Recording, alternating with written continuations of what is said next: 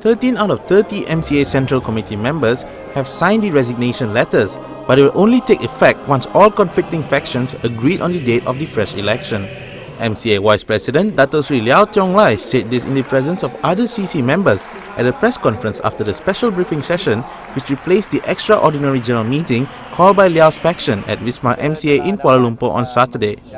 Kita dah bersedia, kita tanda tangan, kita belum letak tarikh dia. Kerana kita kena letak tarikh dia untuk efektif when.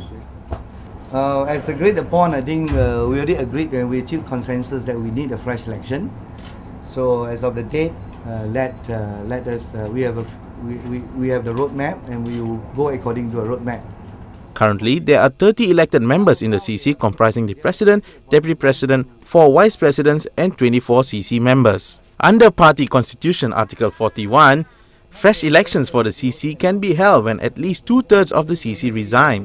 Ini adalah untuk memulihkan demokrasi, memulihkan dignity dan integriti parti MCA.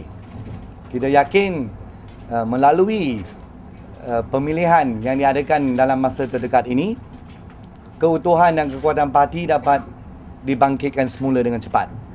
Liao says the MCA Central delegates and members have raised their hands in a show of support for a fresh election to be held in 60 days during the briefing.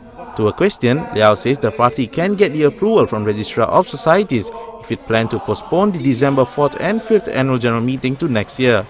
On the Party Constitution Article 46, Liao says he agreed to amend it as it will prevent the President to have selective appointment. Aaron Raj, The Star, Malaysia.